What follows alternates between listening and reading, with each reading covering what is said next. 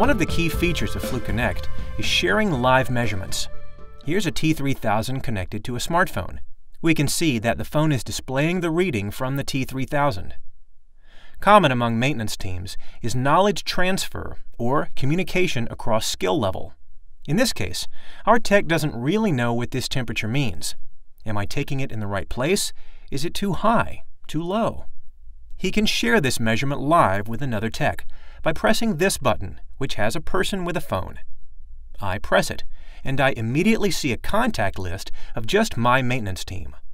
This is not the phone's contact list. This is inside the maintenance team so that the measurements are held secure. If I press this button, you can see that it calls the other phone, a Fluke Connect call. If accepted on the other phone, we can immediately see that the phone's measurement is reflected or shared live with the other phone.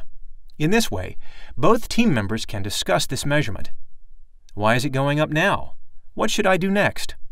Collaborative troubleshooting through ShareLive is a key benefit of Fluke Connect.